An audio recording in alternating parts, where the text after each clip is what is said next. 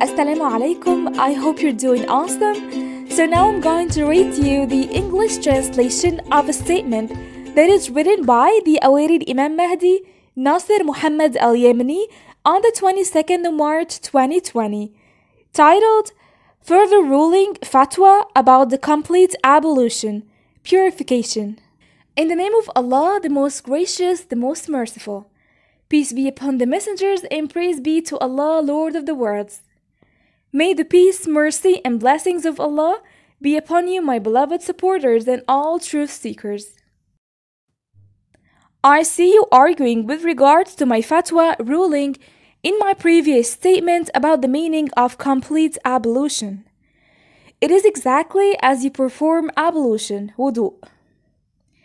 In fact, istinshaq, the act of throwing water up into the nostrils, is included within the hygiene of the content of face and mouth. Also, cleaning the teeth is included within the cleanliness and beauty of the face. And sewak, tooth stick, is included within the cleanliness of the teeth and the beauty of the face while smiling and speaking, so his breath will be fresh. In fact, teeth are a weapon to crumble food. How much does one regret who neglects his weapon when he loses it? Also, wiping the hair and ears with wet hands. Indeed, the istinshaq, throwing water up into the nostrils, and gargling is an aspect of perfecting the complete ablution. Yet it is not a condition of only repeating it 3 times, but of repeating it until one feels that his face is cleaned from dry sweat, also his nose from mucus. Also rubbing his teeth with his finger when performing ablution, and wiping his head and his ears from behind and into the curves from the inside, not less than 3 wipes. Yet not entering water into the ears, just wiping them to remove impurity. The most important thing about ablution is achieving cleanliness. It is not a condition that washing the face, istinshaq, throwing water up into the nostrils, gargling, etc. be only 3 times. The condition is achieving cleanliness, whether you do them 3 times or more, but at least 3 times. Surely I remind you and repeat that the most important thing is achieving cleanliness, which is the sensing that one feels they have achieved hygiene. Surely this is the perfection of complete ablution. I do not prohibit you from gargling and throwing water up into the nostrils, as this is included in washing the face in its content. I do not think that it needs a fatwa, and if I had seen a mistake in you doing this, I wouldn't have kept quiet about it. Didn't the Messenger of Allah Muhammad, prayer of forgiveness and peace from Allah be upon him and his righteous family, say, Were it not that it would be too difficult for my ummah nation, I would have commanded them to use the toothstick, sewak, at every time of prayer?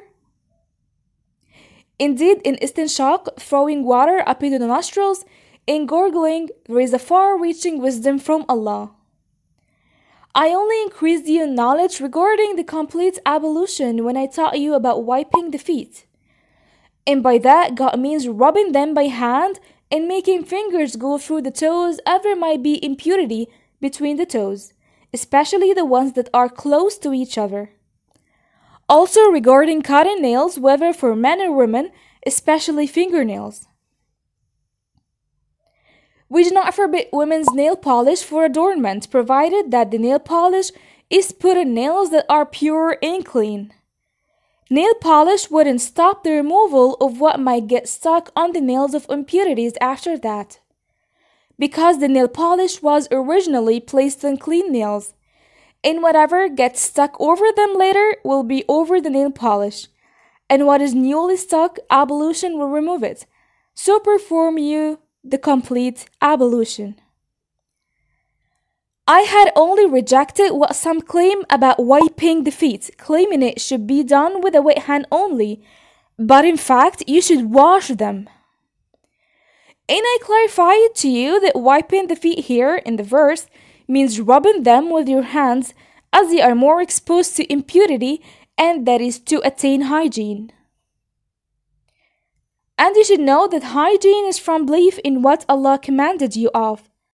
Listen and obey, for that you may succeed. Peace be upon the messengers, and praise be to Allah, Lord of the worlds. Your brother, the Imam Mahdi Nasir Muhammad Al-Yemeni. Thank you very much for watching, and have a good day.